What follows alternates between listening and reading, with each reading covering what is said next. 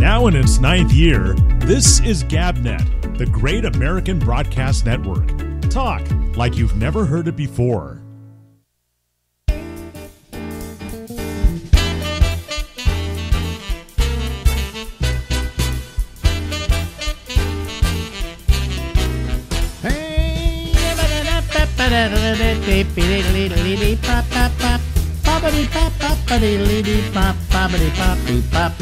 Hey everybody, I'm Alex and this is the Ramble, and we go until midnight tonight from New York, New York. See it right below us there? We were just talking about editing, but I don't care about editing. Do you? No. If you don't have to edit, don't edit. No, if you can do it in one take, you do it, right? That's exactly right. I just read, I was listening to, I saw the HBO documentary on Donna Summer. Mm-hmm. And I've always liked the song I Feel Love by her and Giorgio Moroder and one of the other producers. Yeah. And a groundbreaking song for the disco era and for all the synth era after it. What was the name of the song again? I Feel Love. Huh. And I just read that she sang it in one take. You know, they had to put all the keyboards and synths together, and she sang it in one take, which is amazing because the singing is fantastic. She did it all in one take. One take, right? Well, you know, that's the best What way we're to do doing it. here, Huh? which is what we're doing here. What we're doing here. If you can do it in one take, That's right. it's better than going through like 20 takes, and then by the time you get to the last take you accept is the one you did in the first time out. That happens many times. Well, you know what they do now? They splice different takes together. Yeah. Not splice, actually, physical splice. You like mean we did. can't believe that these wonderful performers today can do everything in one take, and that's exactly how they sounded? I'd be very surprised if anybody did it that way. Very surprised. You know, I mean, when I was a boy, you know, they did it, you know, these guys who did rock and roll, early rock and roll, would have a little studio somewhere, they have a beam, and they throw the microphone over the beam, and everybody would stand in front of it, do the song, and that was the take. That's it, yeah. You know? Maybe something would happen in the middle of the take that it was completely unusable. They'd do it again. Yeah. And it was just as good, but no, they didn't have the flub in the middle. But the fact is, these guys were real performers. Mm-hmm. You know, today you don't have real performers. But you don't have to. Excuse me, I have a hair in my nose here. So easy. You better edit that out.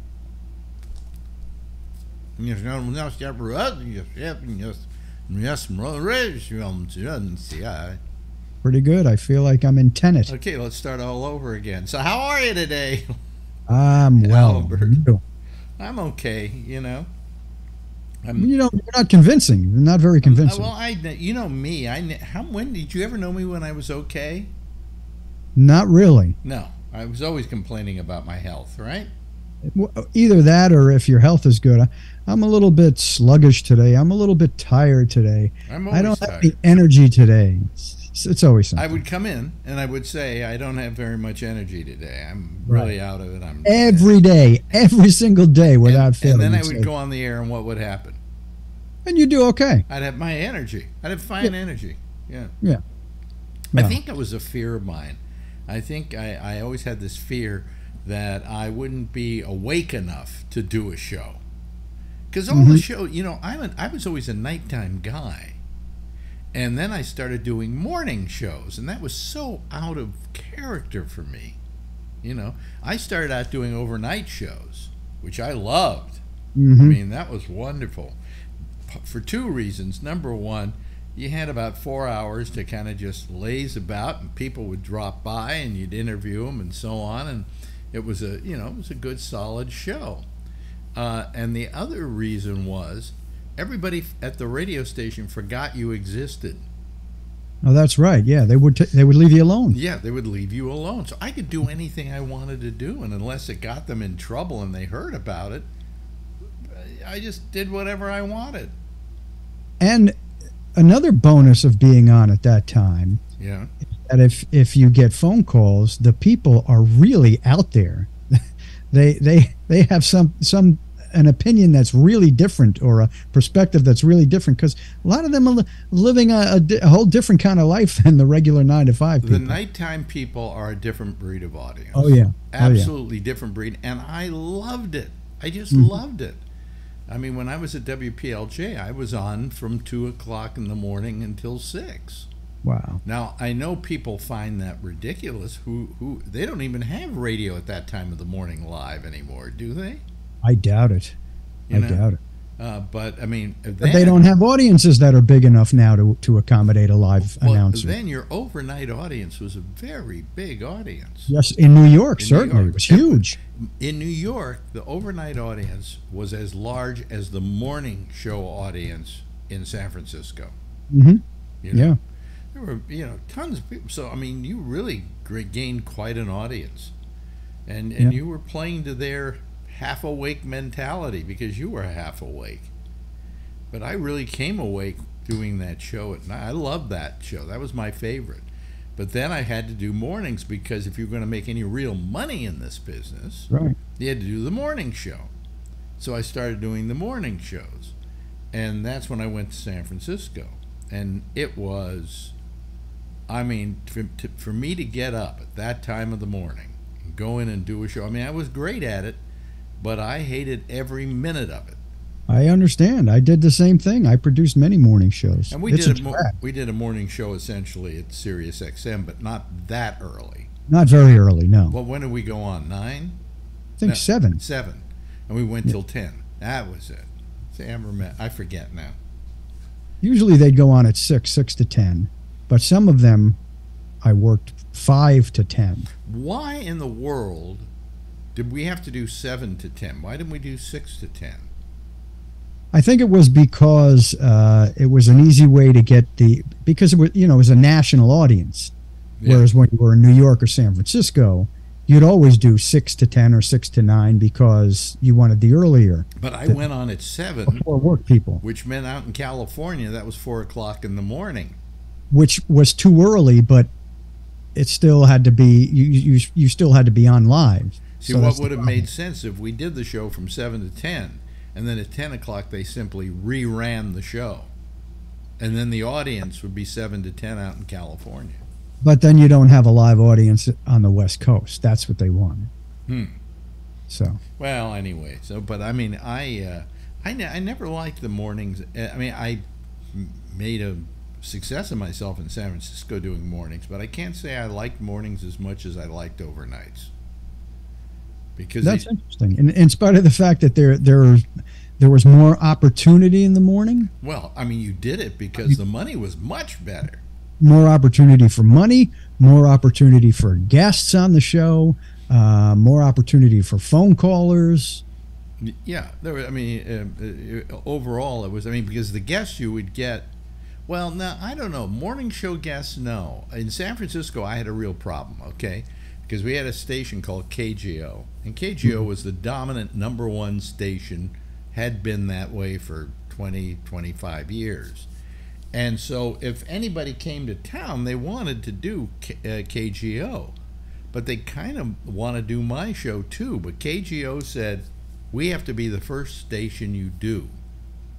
And so I went on at 6 in the morning, and they did nothing but news until 10, right?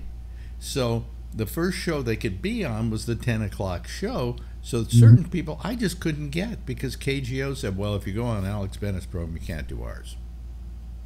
Well, did they have higher ratings? What, KGO? Yeah. Dominant. Oh, okay. Dominant. Well, then they get to choose. They get to choose. So I started using comics a lot in San Francisco. And that was something they didn't want.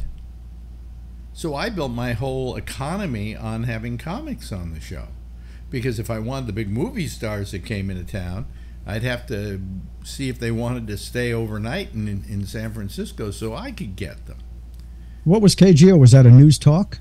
News talk. No, it was news in the morning and then talk the rest of the day. Okay. Yeah. All right. And it's funny, remember a few years ago they changed the rating system. You remember how it used to be that they had people writing a book and so on and so forth. And then they went to the what do they call it? Those machines, the people meters. People meter, right? And when the people meter came in, all of a sudden KGO's ratings went into the toilet Because they were more realistic. They were more realistic, and they had been programming their entire station to play to the person writing in the diaries. Exactly. Exactly. And when they didn't have that any longer, everybody saw suddenly that nobody was listening to KGO. You know, but up until that time, I had to fight that for all the time that I was on in San Francisco. I did it effectively, but so if they stayed overnight, I was lucky. But and San Francisco is a nice town, so a lot of times they didn't mind staying overnight. Either that, or they told KGO to go screw themselves. What's wrong?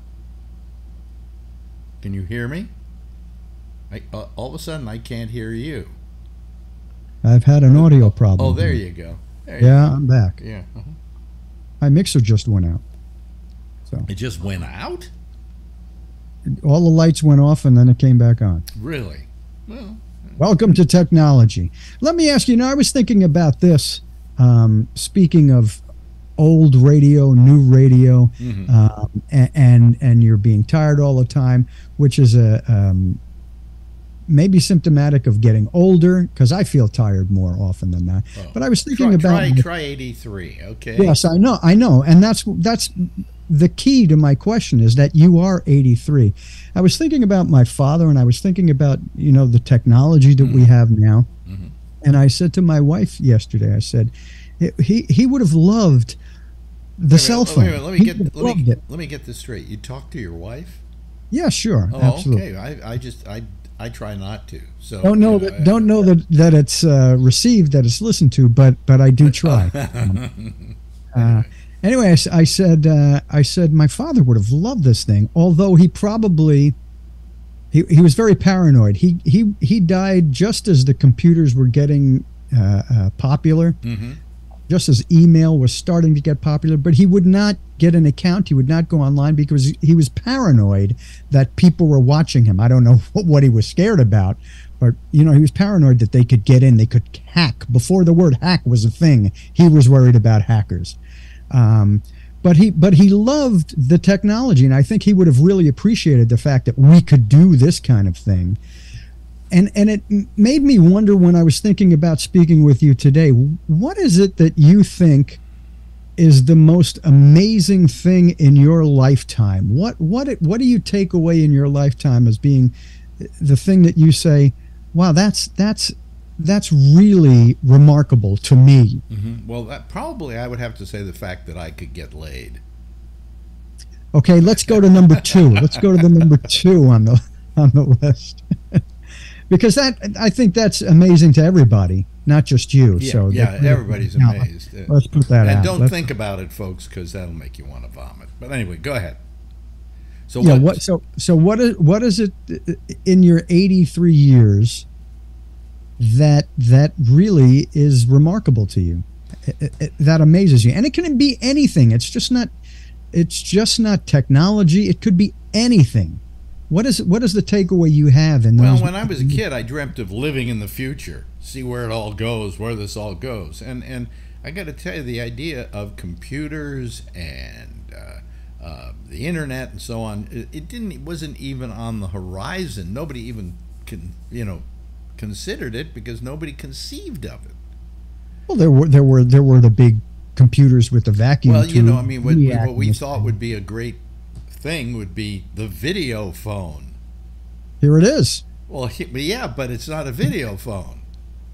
Pretty much, but we have the video phone. Well, we can see video on our phone, but I don't have a phone right here, and here we are talking with each other. No, but you can FaceTime. You can FaceTime and G-Chat or whatever they call it. That's the video phone. That it's not sitting on your desk at home like we thought it would be. But it's not in the form we thought it would be in. That's the thing. Yeah. Well, most things aren't when you think about them in the future. They're not exactly the way you thought they would be. The idea is, it used to be, okay, and I was thinking about this the other day, because for some reason I was looking at old stuff and so on. But when you wanted to call somebody, there was a charge for that if it was long distance. Yes, there was substantial charge. Is there any such thing as a long distance charge anymore? In fact, there is, for people that have no idea that things like WhatsApp are available and all kinds of apps that no, get but I mean, if you just get an iPhone, you can call anywhere in the country, and there's not an extra charge for that. In the old days, if you get WhatsApp, you can call anywhere in the world. In the old days, they would say it was like 20 cents a minute or $1 a minute or whatever the price was, and that would get charged to your phone bill.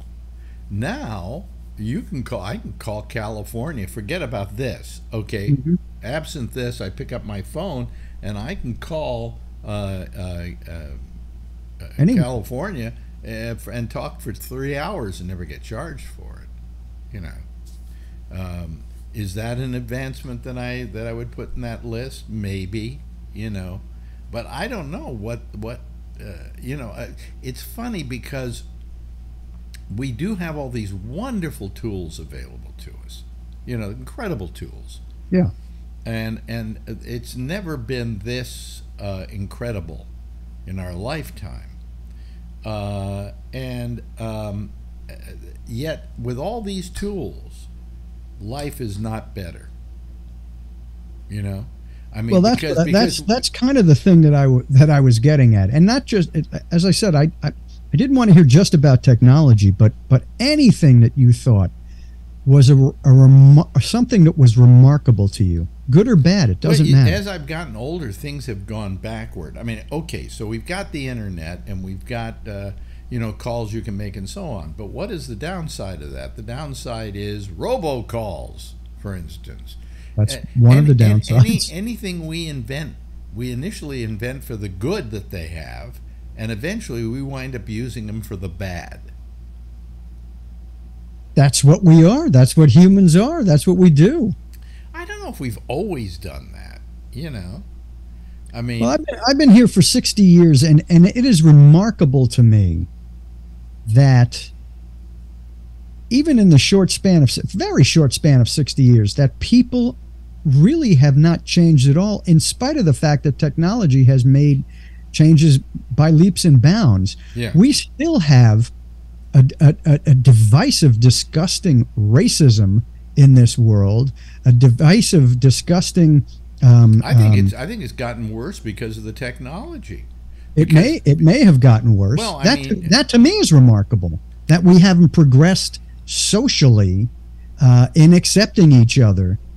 Maybe it takes hundreds or thousands of years to do that, but I thought when I was a kid and you know, racism and people being against each other because of their religion and because of their social status, I thought that would change, but it has not at all. Well, the trouble with racism today, as opposed to racism when I was growing up, when racism when I was growing up was, there was a certain part of town that was the black side of town, and then there was my side of town, the white side of town. And I was a bad kid. I used to go over to the black side of town, hang out with my black friends, right?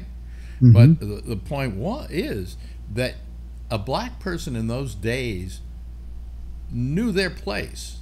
Now, don't take that in a negative way. You know, I'm saying that because they did know that they had certain restrictions on where they could go, what they could do, and so on, and they adapted to that. So they created their own culture as a result of that. And then we got to the point where things were changing. But at that time in San Francisco, you grew up in San Francisco, mm-hmm. and at that time in San Francisco, you also had very, very divided neighborhoods for Italians and for... Yes, you had that too. Yeah, I grew up in an all-Italian neighborhood, a Jew in an all-Italian neighborhood. So, but weren't those segregated as well?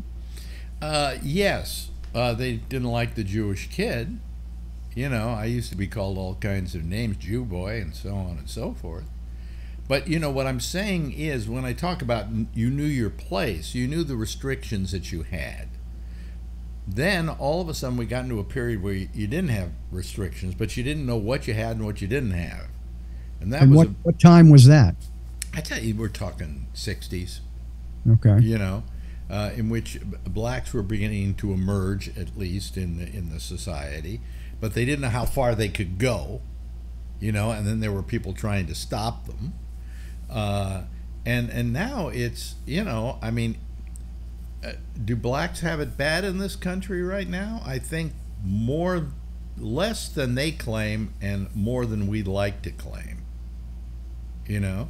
Well, what about other groups? What about different nationalities? What about different sexual preference?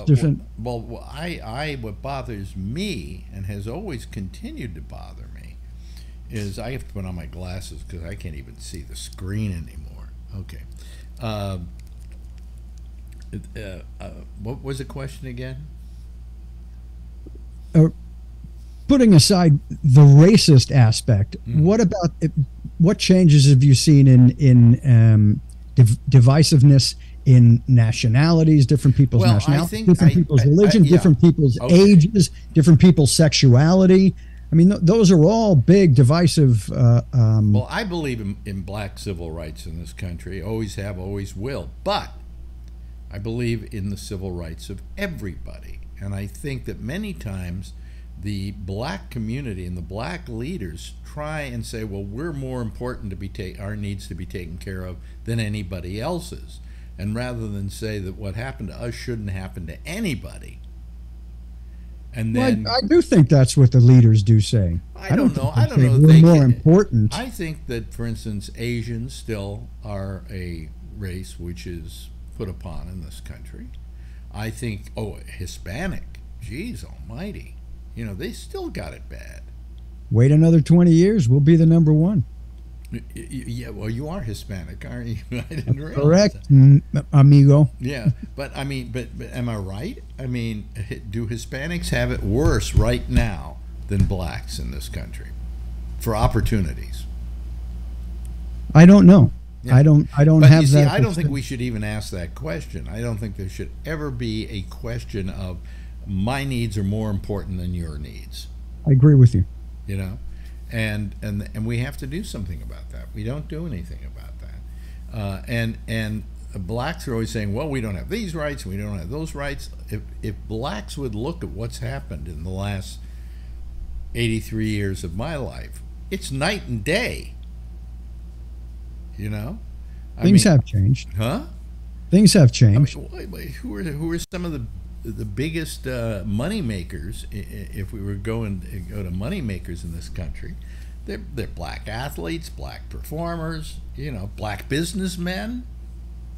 I mean, the opportunity is out there for them, but the opportunity isn't really out there for for people who come up from south of the border or even want to live here. So it gets worse.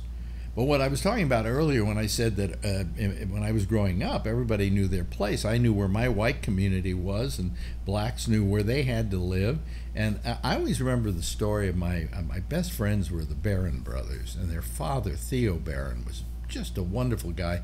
The only guy in San Rafael, California, black businessman in San Rafael, California, and that's because he had a shoe shine shop, and he had a shoe repair shop. And I went to meet them. They lived in Marin City, which was where all the blacks lived. And I said, why do you live here, Theo? Because you make a lot of money out of your business in San Rafael. And he said to me, I'll never forget it, he said, I really want to thank you white folks. I said, for what? He said, for making me very wealthy. Because for your dirty shoes. Because I can't live anywhere but here, and this is cheap. And they're going to be building some homes here for people to live in Marin City, and I'm going to buy one of them, and they're really cheap. He says, I've got this ton of money I was never able to spend because you people put me in a box. And suddenly that's what racism meant to me, is that why can't you come to, I was really stupid. I was a kid. I said, and this was what time? Why can't you come to San Anselmo and live in San Anselmo? And he said, they won't sell to me. What time was this? I was maybe 18 at the time, 17, 18. Yeah. And what is Marin City like now, today? I haven't even looked at it, but I would imagine it's still, probably it is the poor part of Marin. Really? But if you're black, you can move into San Anselmo, and you can move into San Rafael, and you can move into Larkspur. In those days, you couldn't. That was impossible. And so I learned my lesson, you know? I learned my lesson about what racism was and how it limited people, because I couldn't say how this wonderful guy, Theo Barron, who had this very thriving business in San Rafael, couldn't afford a home in San Anselmo. Well, he could. He could afford one of the better homes in San Anselmo, but they wouldn't sell to him. And so in that respect, when I said they knew their place, you know, he knew his place. He said, I know the restrictions put upon me because I'm black. And so he, you know, he had bought a beautiful home on the hill in Marin City, and that's where the kids lived until one of them died. Drowning accident in the bay, my best friend. In fact, this was a friend who said to me, and I got my first real lesson in racism. He said to me after I got back from the service, well, good to see you, but we can't hang around anymore. And he said, why? He said, because, you know, things are changing with race relations and so on in this country, and I just can't be your friend any longer. And that just absolutely, you know. Yeah, that's something I've never experienced. That's something I never knew. Yeah, which, and he said, well, we've run out of time here, but what he said basically was, you know, there's a lot of racial stuff happening. He says, I love you. You've been my friend over the years, but I can't be friends with you anymore. And that was it. Well, I'm happy to say that as a Hispanic, and probably as the voice of the Hispanic community, that I cherish my good Jewish friend Alex Bennett. Well, I cherish my good Mexican friend Albert Reynoso. I'm Mexican. What are you? What's Peruvian? Peruvian. Oh, you're worse. You're Peruvian. Is that worse? You got any cocaine? No. Anyway, ladies and gentlemen, that is the Peruvian Albert Reynoso. Bye-bye, Albert. Adios. Now in its 9th year, this is GabNet, the Great American Broadcast Network. Talk like you've never heard it before. Thank you, thank you, thank you. I probably should have had my microphone level just higher than it was, but oh well. I never get these things right anymore. Hi, how are you, everybody? It's, what is this? This is Wednesday.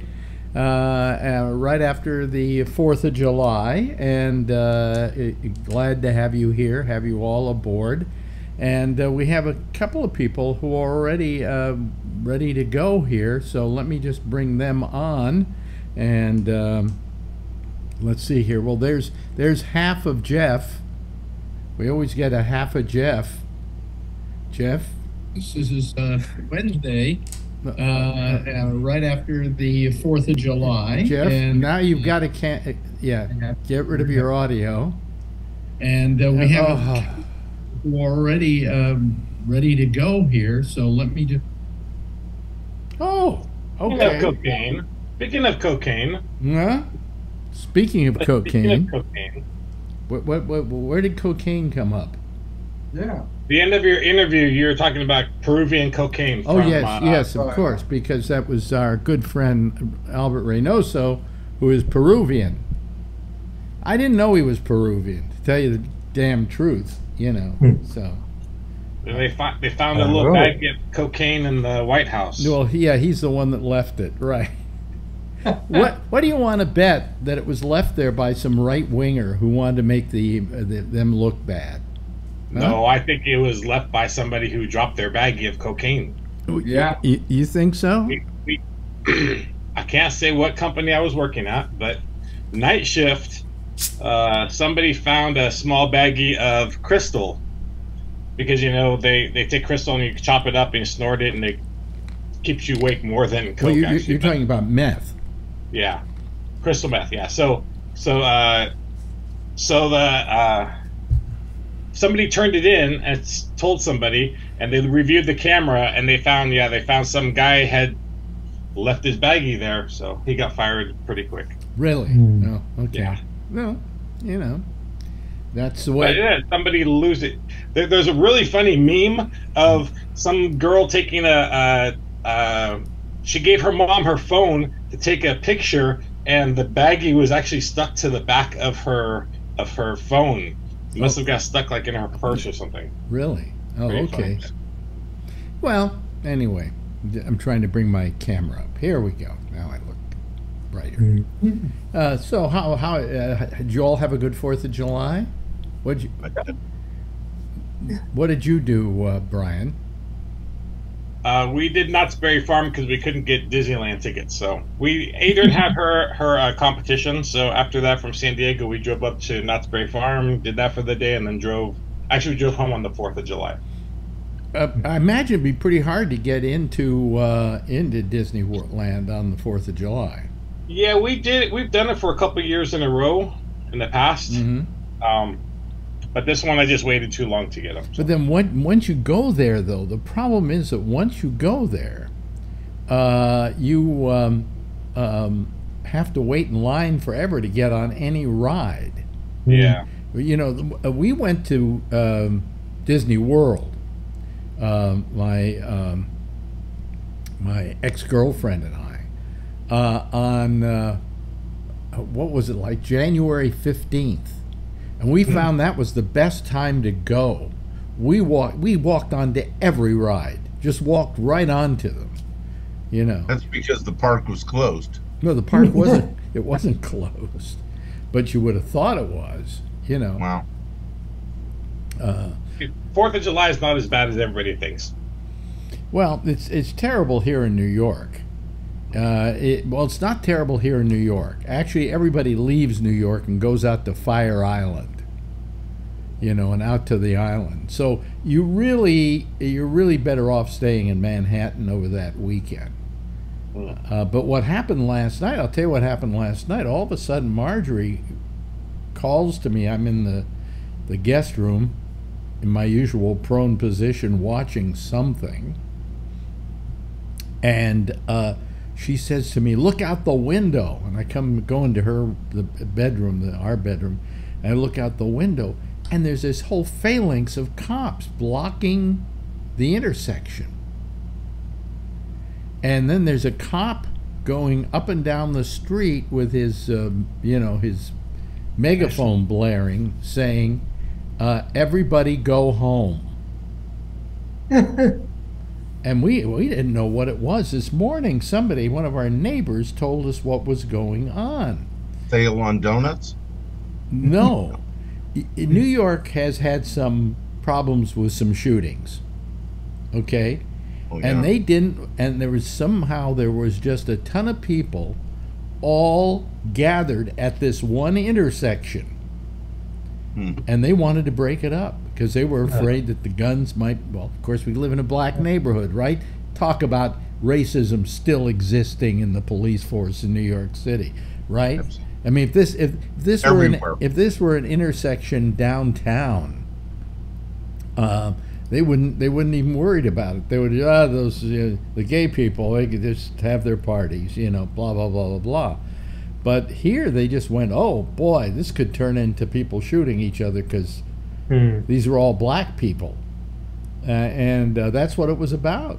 It was nothing else. I mean, probably nothing was going to happen. There was nobody shooting at anybody. There was none of that. But they just sent all the police up to get rid of all the people blocking and congregating in this intersection.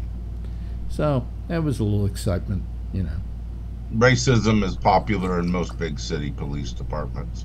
They'd like to believe that it isn't. You would like to believe that in a big city, that it's the small cities you got to worry about. But in the big city, hell, still here. Last Saturday I was in San Francisco, and there was a group of white people, youngsters, fighting a group of black youngsters, and they were all like 15, 16. The police came, ordered the white kids to stand on the other side of the street, and then proceeded to search and research and harass and handcuff the black kids. Jeez. I mean, it was mutual combat. I mean, we watched it. Somebody else called the police, but we sort of watched it for a few minutes. There were no knives or guns or chains or anything like that. But, I mean, the police are, I guess the black people are the target. The white people couldn't have started this. How stupid. Yeah, you know, it's not good what they're doing. Okay, No, you know, but anyway, so that was what happened here last night, and it's the first time I've seen anything like that.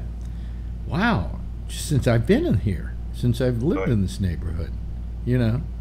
I mean, God knows it's hard enough to find a cop when you really need him around here, but all of a sudden it was like had to be a phalanx of cops blocking the intersection from one side to the other, and I would say there were maybe 20 of them. Wow. Shoulder to shoulder. And then they started walking down the street to clear it out. You know, well, I mean, come on. I mean, you know, the problem with guns is the problem with guns. Let's take care of that as an entirely separate issue. You know, but we're not. By the way, a lot of shootings over the weekend. That was good. You know, we really aren't letting the rest of the world down when they're afraid to come here. You know, what do we have? 5 different incidences in this country. 6. Yeah. Philadelphia, New York. Yeah. Those are the ones that I stand up. But there were, I think there was one down in Texas. You know. Of course. Yeah. Somebody in Florida, Georgia. Oh, they're falling behind. They had to catch up. Yeah. I said to Marjorie when she said, "Oh, there were all these shootings," I said, "Well, thank God we're keeping up our quota." You know, it seems like every day there's another one. You know, and yet you then have people going around going, "Oh, the Second Amendment. We got to protect the Second Amendment." Well, if protecting the Second Amendment means that a lot of people are going to die as a result, then we got to reconsider that Second Amendment and how it's written and how it's applied. Yes. You know, I think the only reason it existed in the first place was we were afraid that the English were going to come back in and try and, you know, load their muskets. Load their muskets and come after us. And we had to be able to, you know, bear the right to bear arms. But come on, that's an old philosophy. It's an old thing, and I think that we just this can't go on any longer. I mean, everybody here, even people on this panel, are in danger as a result of the way guns are and the way in which they're applied. I don't know, you know. I mean, I just don't understand people. I mean, you have guns, and you're a gun proponent, aren't you, basically, Alan? But with restrictions, within limits. I don't think that AR-15 should be sold to civilians. There's no need. Yeah. A gun that's made for the military and police, civilians shouldn't have them, and that's what's used in the majority of these mass shootings. Well, I mean, when they say the right to bear arms shall not be infringed, does that mean I can own an atom bomb if I want to? If you consider that an arm, no. But it is an arm. Yeah. Absolutely, no question about it. Okay.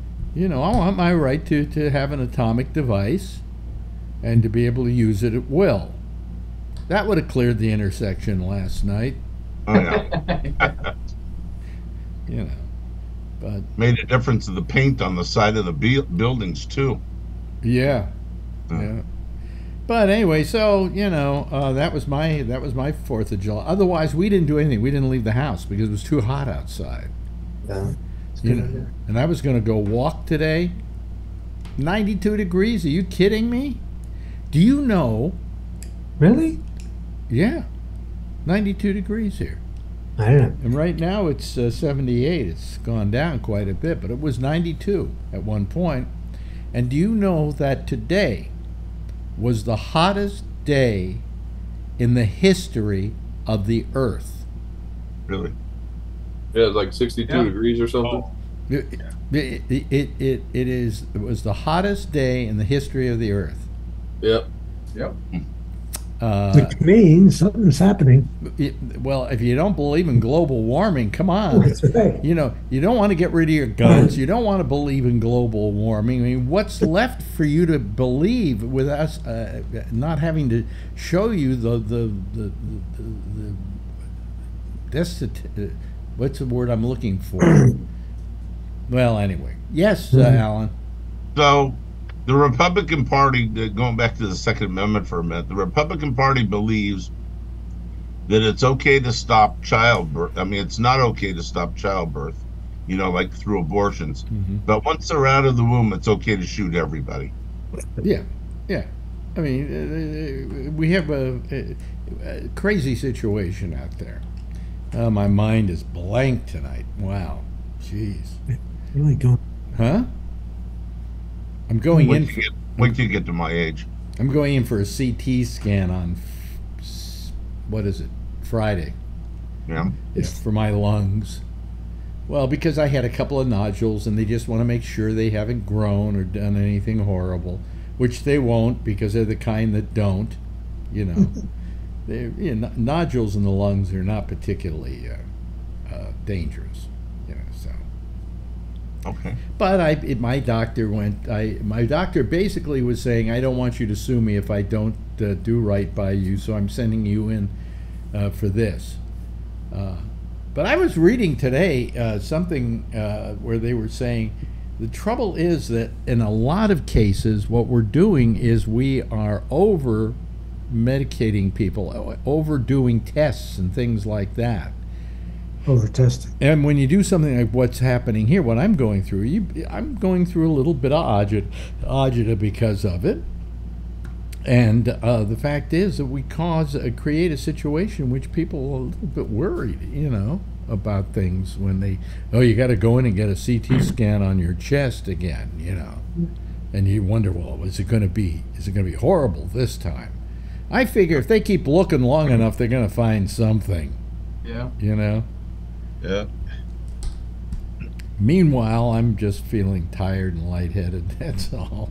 And that's because I haven't been able to get out and walk. The days that I've been able to get out and walk, I feel pretty good afterwards, Whatever happened to your Peloton or whatever it is? Oh, she gave it away. She sold it.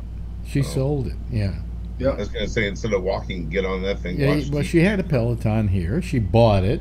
She used it for 6 months, 8 months. And then she got tired of using it and sold it off to somebody. I know the feeling. I didn't have a Peloton, but I have a Life Cycle. It's 10 years old. It's been sitting in the front room, so I could watch TV while I ride it.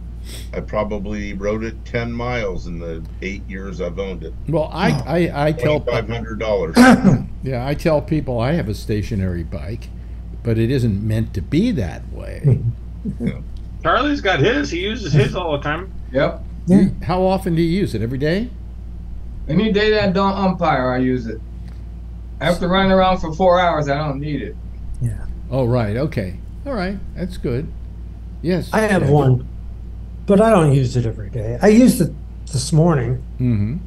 So, but I'm going swimming. I went swimming today too. Really? If it's next to the couch, Jeff, it's a good place to set the remote control so you can find it. I can't tell you the last time I have been swimming. Yeah. I think it was when I was in Ibiza years ago and I dipped into the Mediterranean. And that was about it, because I've never had a place with a pool. So I didn't have easy access to a pool. And yeah, we have municipal pools, but I'm not putting my body in those septic tanks, Where I live, you have to get yourself all hosed up and soaked and whatever before you get in the water. Before you get in the pool. Right. Yeah. Right.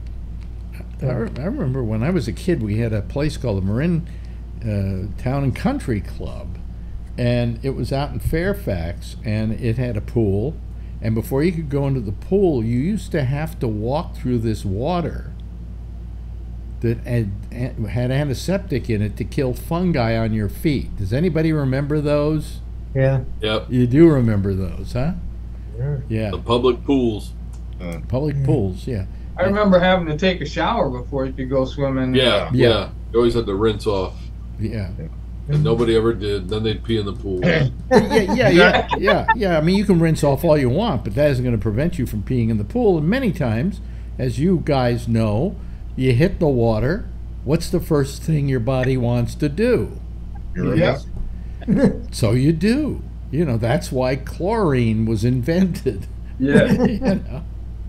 Kept the pool warm too. Hmm? Kept the pool warm, you said. Yeah, but you know, but I haven't been swimming in years. I was mentioning this to Marjorie yesterday, and I said if we go on vacation, we should go someplace where there's, you know, an ocean or a sea or something like that. Like the Mediterranean is a great place to go swimming. I haven't been swimming since they cut my toes off. Oh my God, Charlie posted a picture of his foot. Yeah, when they were talking about Deion Sanders and his problems. Yeah. Yeah, Alex, you got to see his picture. Send us. I don't want to see it. That kind of thing makes me. It's a visual I'll never get out of my head anymore. I gotta see that every day, so I don't want to hear about that. I know. Yeah, but at least I don't have to see that shirt on you every day. Well, all right, now send it to us. Think of all the soap you save. Oh boy. Oh boy. Yeah. Yes, Jeff. So I don't go fishing or jumping in the water as much as I used to. And I'll tell you why. I was in Brazil, of all places, and I was with Pam, and it was real hot. And I'm on the ocean, and I decided to take a walk, and I'm walking around and looking at all the people in Brazil. And it was so hot. I just jumped in the water. What the hell? I jumped in the water. I started swimming out a little bit. All of a sudden, I can't swim back. The ocean is going out. Get undertow, yeah. What'd you get? And I'm trying to get back in. Did you get a riptide? Is that what it was? Yeah. Oh, wow. Well, you're still alive, so I survived. Right? 2 guys who were professional doing this jumped out, grabbed me, pulled me back in. Wow. That's why I don't swim in the ocean. Well, like I say, I don't swim as much as I used to. What? No, you could swim in the Amazon if you're in Brazil. Yeah, with the piranhas in there, yeah. Oh, and yeah, snakes and all kinds of good stuff. You know, in Boston, they have a lot of snakes in the ocean there. People don't go to certain places because the sharks will get you. Yeah. Doesn't sound like a great vacation for anyone. A friend of mine lives in Sydney, Australia, and he's a spider specialist or whatever you call it. And he says that we have 10 of the most deadly spiders, 10 of the most deadly snakes. We have alligators, crocodiles, and sea urchin and sea snakes that are deadly. I said, well, it sounds like a lovely place to visit. Yeah. It is a nice place to go. They have Sydney has the Sydney funnel web spider, which is, back and back to be the most deadly spider along with the Brazilian wandering spider. But both are very aggressive. But the Brazilian wandering spider hides during the day and then crawls the forest area or something is what he told me, and finds bugs and eats it and stuff like that. But people have been bit by them. And so they have he works at a clinic that develops anti-venom, and they actually milk these spiders for the anti-venom. Who has the job of milking a spider? I don't know. They make the thing stand. What happens when a Sydney funnel web, maybe all funnel webs, when they're threatened, they stand up on their hind legs and they get the big manticles or whatever they call it that they pierce your skin with. And you can see little drops of venom coming off. Yeah. Maybe it's like, an organ. I don't know. But you definitely don't want this thing to bite into you because it can kill a human being in 15 minutes. Although they haven't had many deaths since 1958 because they've had venom. So. I think the other part is, I think people in Sydney just love to tell anybody who's never been there before about how many poison snakes that we have that are going to probably get you.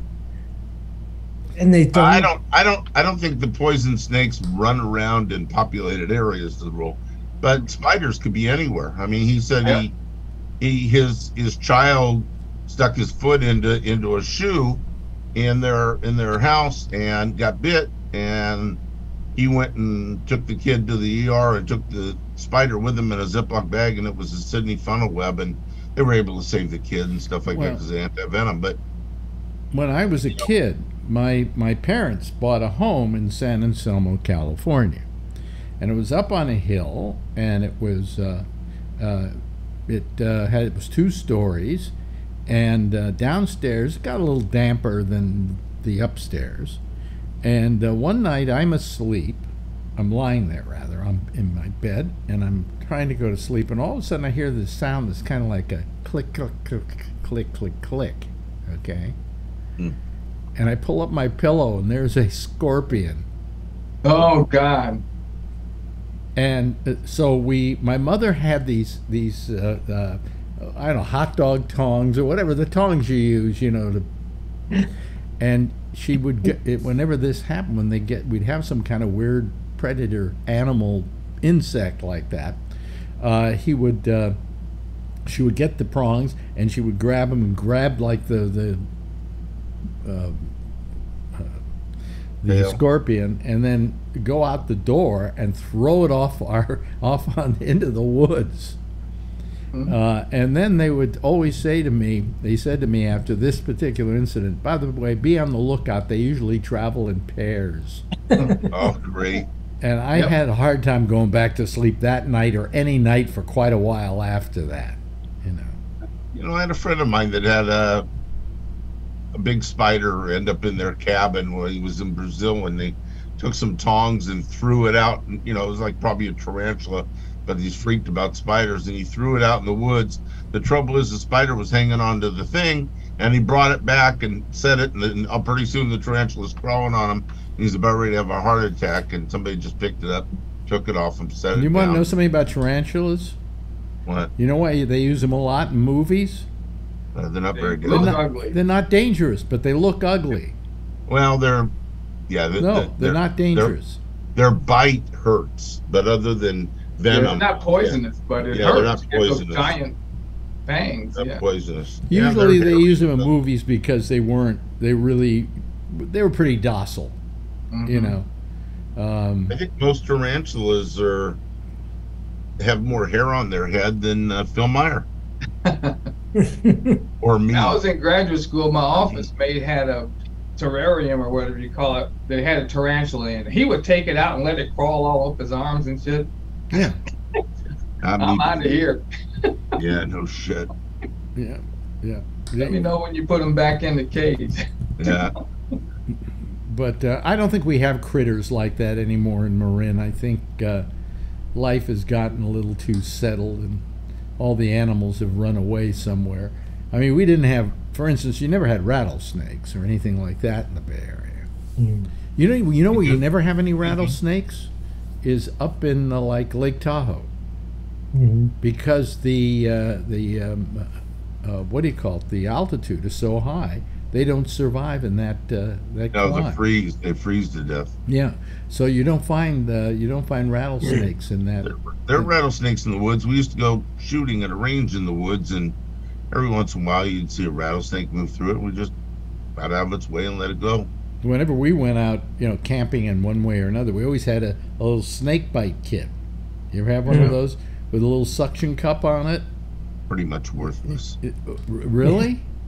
Yeah, what they recommend, but my friend that in Sydney that does this, they recommend, like, if something bites you on the arm, that you clean it out with some antiseptic, and then you wrap the arm really tight, like a tourniquet, to stop the blood and the venom from flowing into your body, and then you rush the person to the hospital.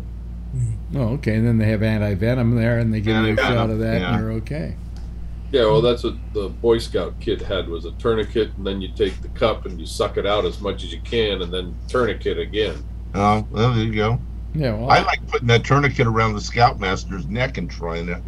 Well, I remember it was a little thing, and you open it up, and there's a razor blade inside.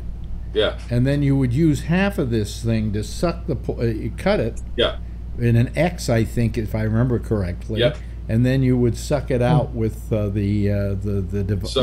rubber part. Yeah. So you pull out what you can and then stop it with a tourniquet. Yeah. Yeah. Well, either that, or in most cases, if you're out walking around, in those days, I used to wear boots, cowboy boots. Yeah, and they were high. They're typically in the lowland and the foothills where it's hot. Really? Yeah. Oh boy. Well, anyway, I lived in Marin, and we had all kinds of critters there. Yeah, except for Marin is now built up, like you were saying, and I think there's a lot less critters. Tons of rattlers. I remember. I just thought about it. I actually in Marin saw the longest, biggest snake I've ever seen. It just was crawling in our backyard or something. I mean, he disappeared and whatever, but I mean, he was massive. And that was Ron Jeremy. No, never mind. Ron Jeremy's still in jail, isn't he? Yeah, I think so. I mean, he hasn't gone on trial yet, but he's still in jail. Yeah, it's poor guy. Yeah, well, I always kind of liked Ron. He was nice to me. He had some beautiful women. Oh, you actually met him? I didn't know that. Huh? Oh, I knew Ron. I've known Ron I knew Ron quite well. Oh, yeah. Not that I approved of his activities because you had your own activities. I had my own activities. Yeah. Right. Well, so was he from the Bay Area or something? No, Ron was from the East Coast, I think. Oh, okay. Yeah. So where'd you know him at? While you were on the East Coast or the West Coast? At both places. Oh, okay. Yeah, I knew him when I was in New York, and he used to do Midnight Blue a lot. And, I knew him then. And then when I moved to California, he moved to California because that's where the whole porn industry moved. It was in New York. At one point, New York was porn central. And then it all moved out to California. So he moved out with it, and he was in L.A. And every time I go down to L.A., I'd maybe bump into him or whatever, And, wow. Yeah, I mean, I never met him, but I feel a closeness as I've seen him in about 20 films that I have. Oh, I don't watch that stuff anymore. Only 20? Wow. You both had an orgasm to the same women. Yeah, probably. Yeah. One night, I had this woman who was my date. I don't know where I met her or whatever, but we went to dinner because Al Goldstein was doing a dinner. Oh no, this was with Kathleen, my friend Kathleen. She was down there with me, and we met up with Ron Jeremy because we went out to dinner with Al Goldstein at Spago's. And afterwards, Ron Jeremy, who was part of the group, said, hey, listen, do you want to go out to Pasadena to see the Rocky Horror Picture Show? Because you know how people in those days were doing when they play the Rocky Horror Picture Show, they all do the parts and everything like that. Throw the toast and all that, Yeah, all of that. And the one in Pasadena was all done by porn actors and actresses. Wow. And they would play all the parts. And so he said, let's go out there. But first, he says, I got to go over to, God, I'm trying to remember who. Tell me a mediocre actor who was in, oh, damn it. What was his name? Ronald Reagan? No. He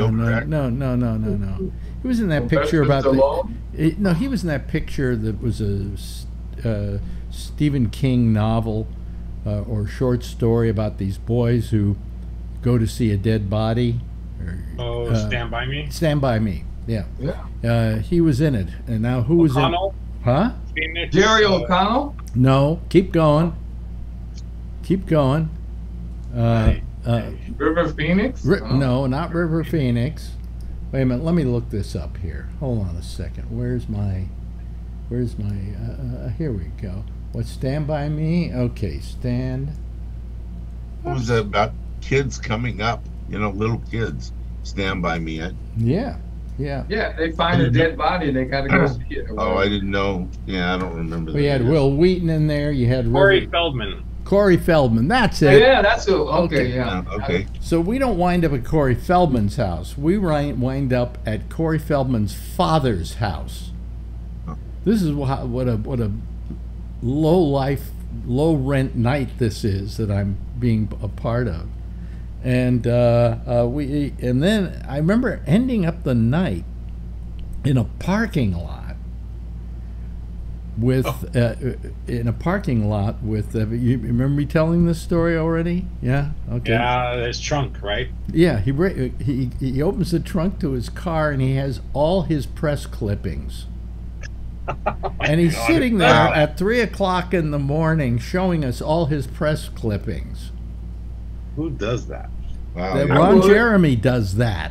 If I had that, I would do it. Hell yeah. Wait a minute. I got to tell you, I probably have as many press clippings as he did, and I didn't have them in the back trunk of my car. Okay. Yeah, but how many of them have beautiful women in them?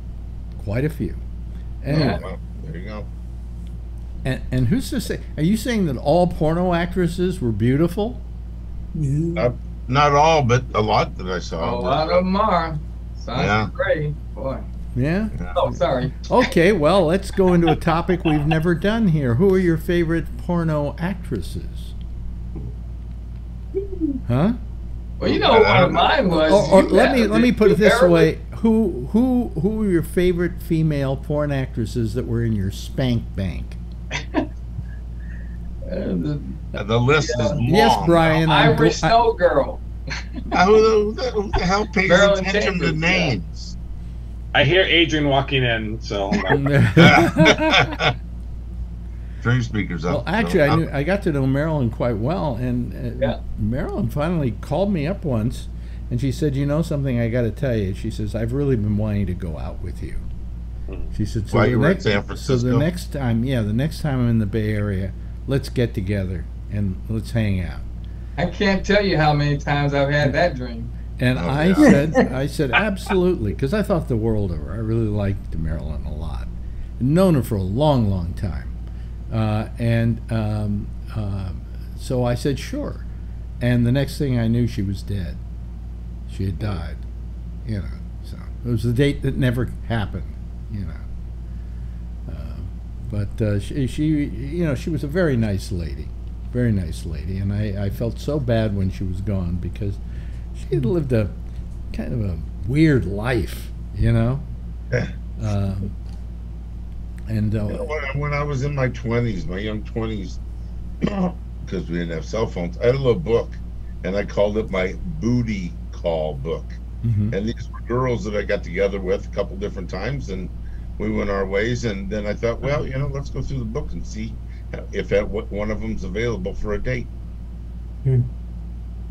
Yeah, and what is there an end to this story or anything? Yeah, one of them would usually be available going through the book, and we'd go out on a date and do our thing, you know. Yeah, yeah. So, well, anyway, Marilyn Chambers was never in there, so no. Yeah. Saw her in a lot of movies, though.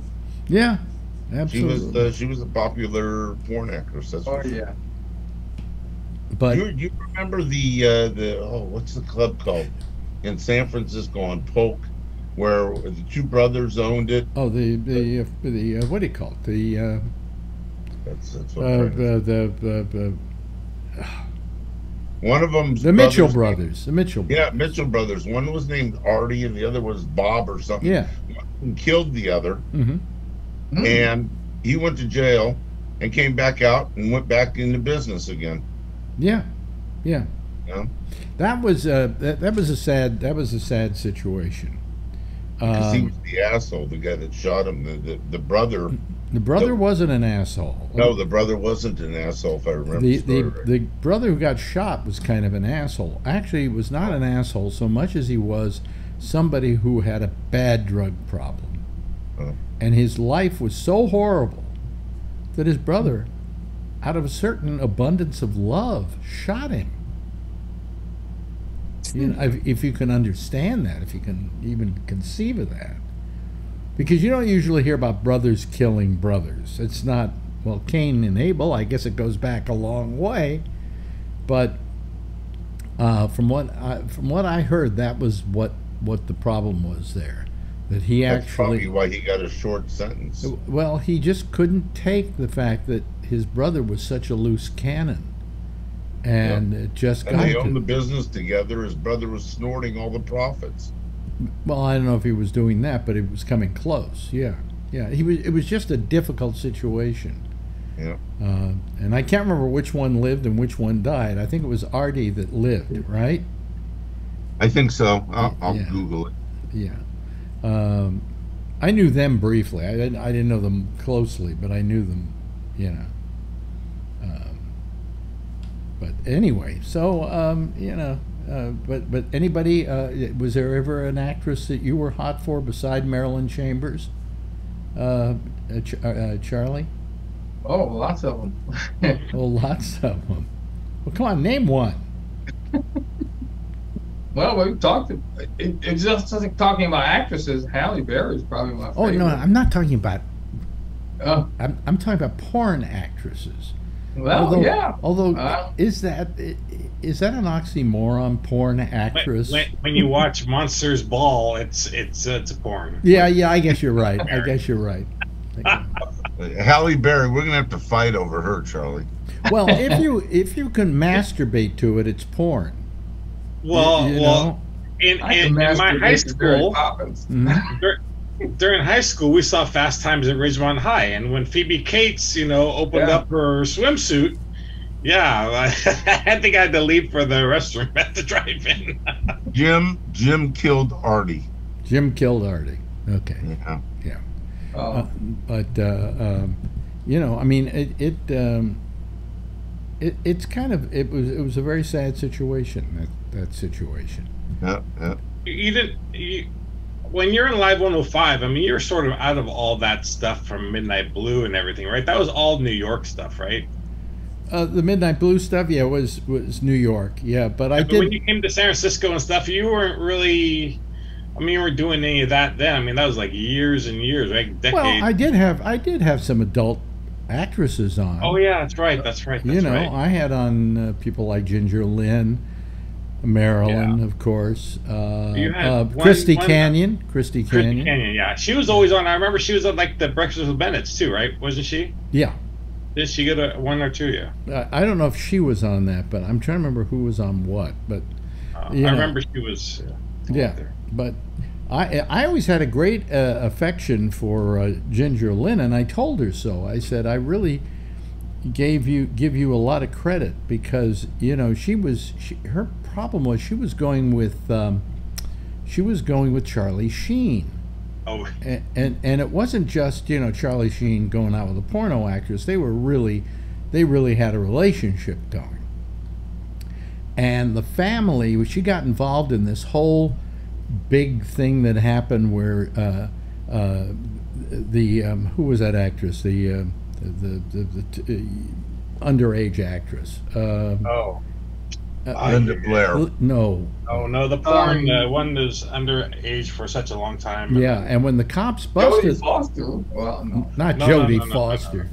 I'm trying to remember her name right now. Brooke Shields? No, not a popular. You keep actress. saying these names, I'll never come up with it. Oh, okay. The porn actress who was underage for many, many years. She did many porn actress. Okay. Porn actress. Yeah. But anyway, and then she did a lot of straight films too. Roger Corman hired her for films.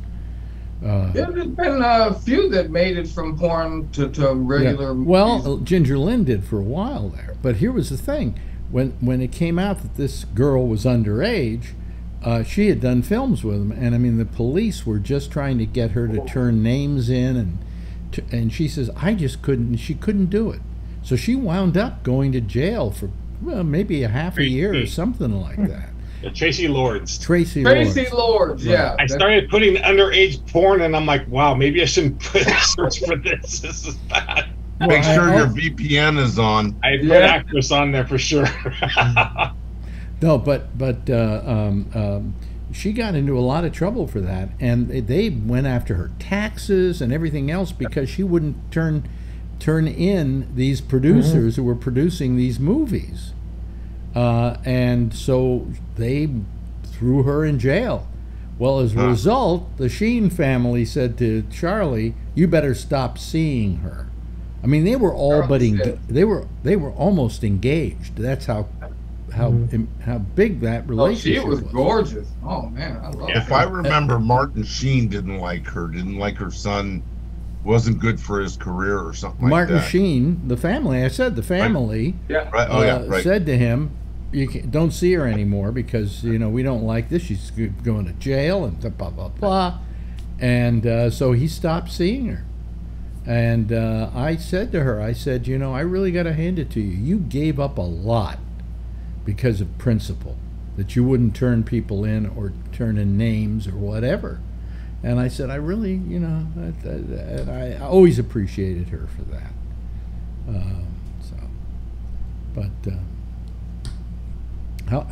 Kevin, you've been quiet. Don't want to name any porno actresses? Nope. Good for you. Yeah, but I mean, these were, she was a very good person. I really appreciated her, I also like these people as people. I like Marilyn as a person. She's a decent person. Kind of sad on some level. By the time I got to her, she was pretty much going to seed. But I still liked her a lot. But anyway, enough of that. So yes, you're answering your question, Brian. Yes, a lot of these people still were around. I mean, So, anyway, so how is we didn't do anything yesterday on 4th of July. Did you do anything, Kevin? I did.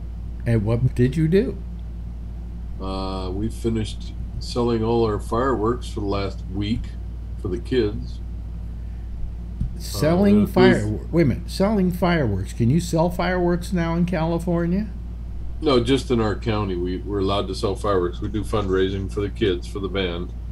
Really? And we did quite well. Is there a limit? Is there a limit in the kind of fireworks you can sell?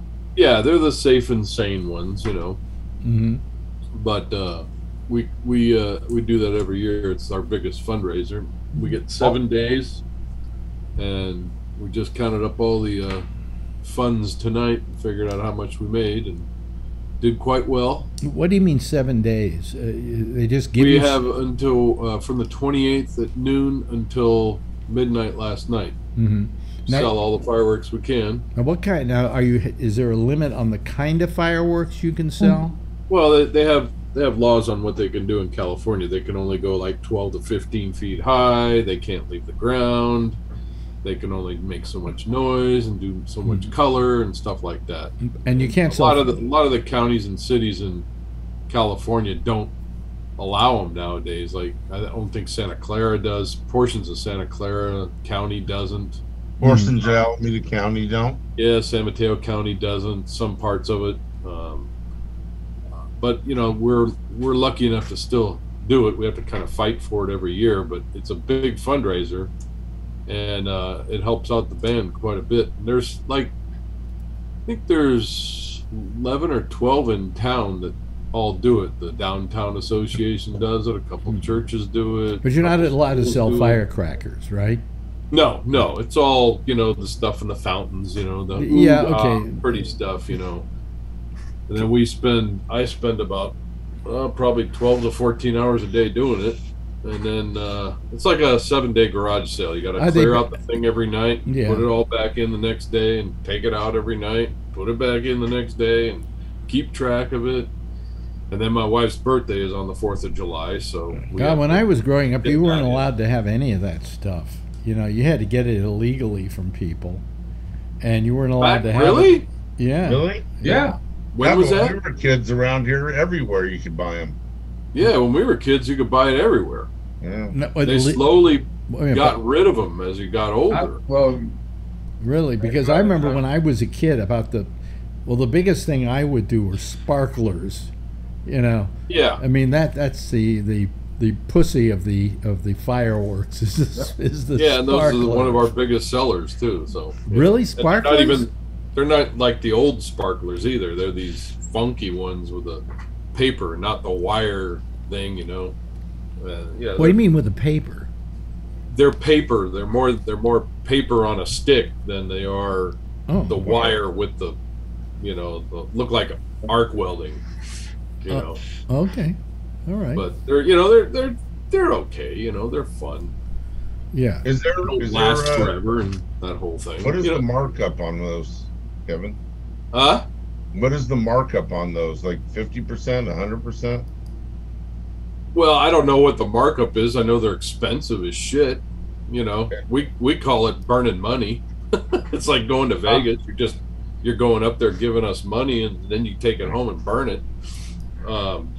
But for us, it's it's a good cause for us. I mean, they give you about 43% of what you sell, so it's not bad.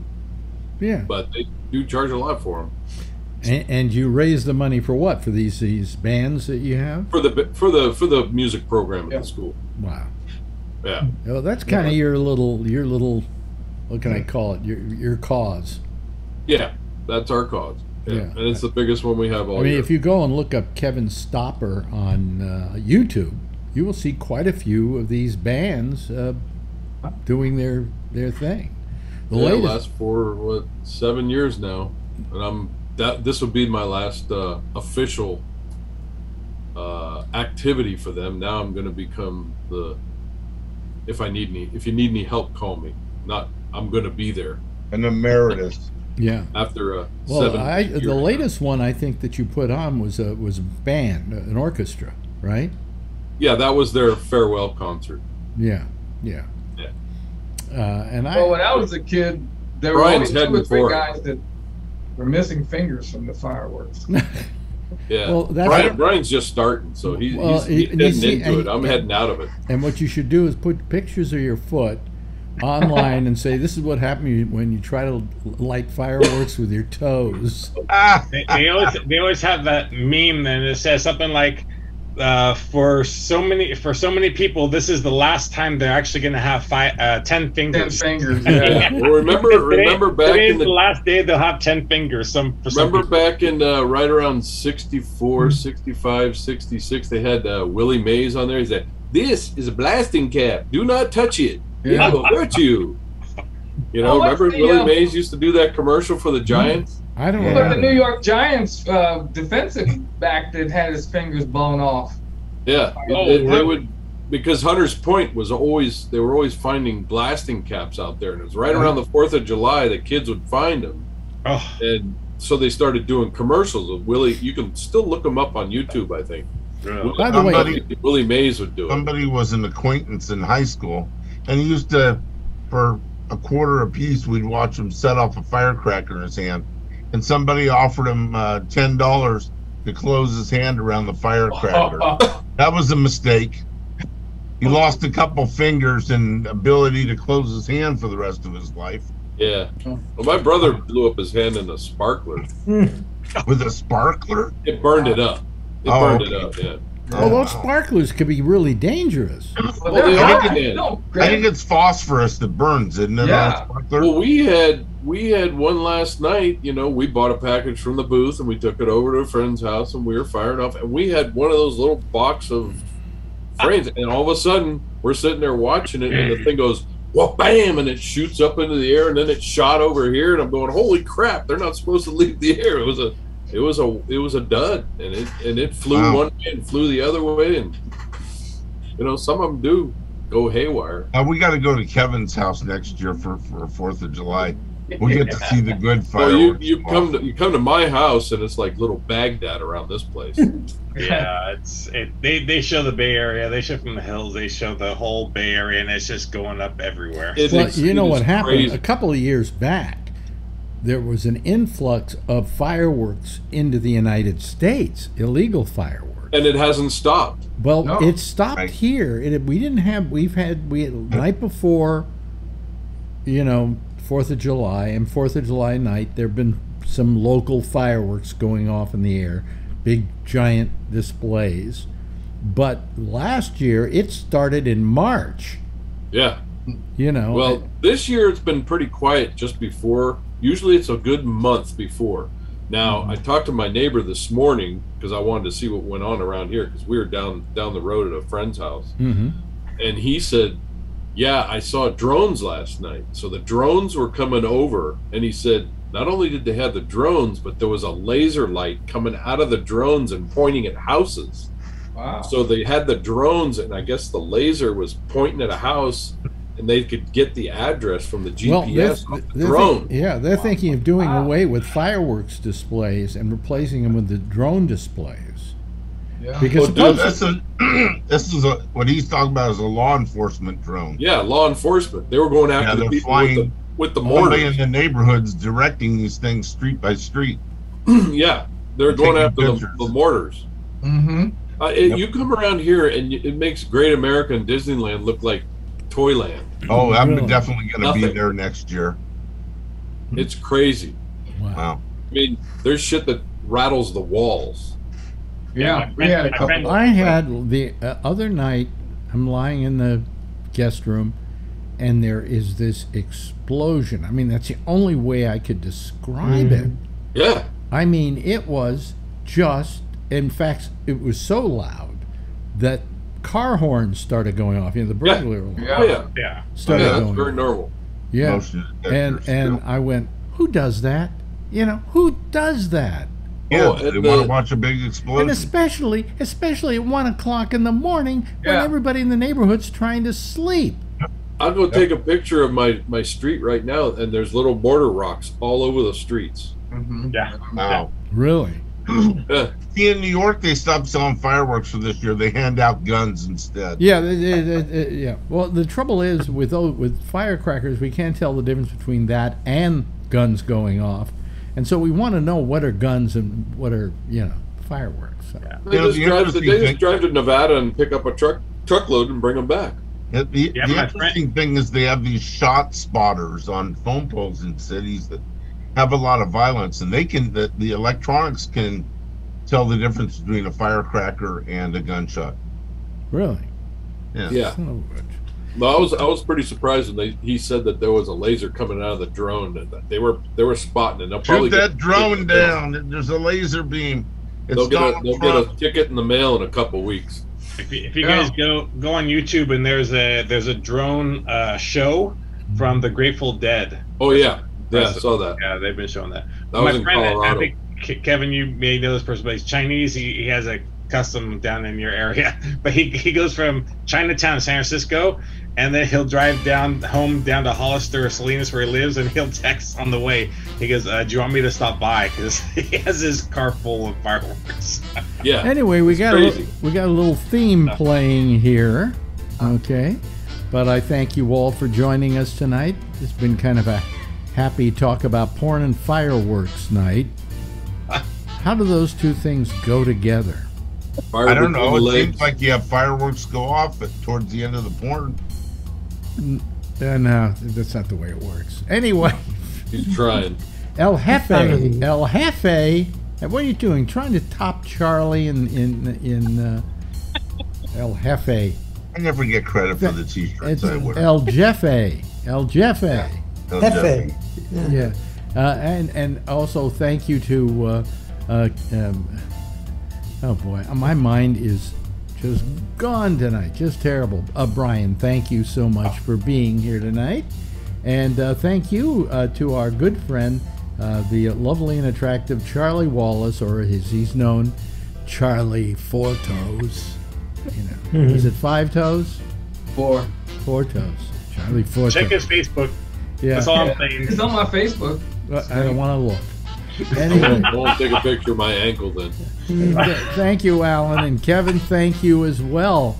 And everybody, give a big wave goodbye, and I'll give a big wave goodbye at you. Okay, there they go, ladies and gentlemen. That's our citizen panel for tonight. Jack Bishop will be doing a citizen panel next. He'll be doing it on Skype, and the number to call there is Gabnet Live. Gabnet Live. Meanwhile, we'll see you again tomorrow. You know? We always say, same time, same station in life. In the meantime, as always, if you see her, tell her I love her, okay? Bye-bye, everybody.